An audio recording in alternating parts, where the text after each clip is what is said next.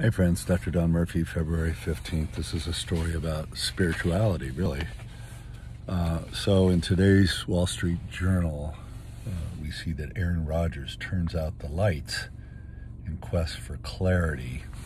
And then later on, they show this retreat place up outside of Ashland, Oregon. And here the guy named Robbie Bent, who quite frankly is an Aaron Rodgers doppelganger.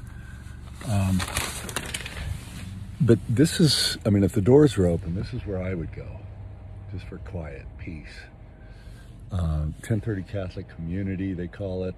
We used to call it Crazy Church. Wonderful combination of left-leaning Catholics and Presbyterians. My wife and I started going here right out of college. But, Aaron Rodgers is more famous than me, right? But I kind of feel like him today. It's just why the government wants to bury me is just hard to understand. Anyway, that's it.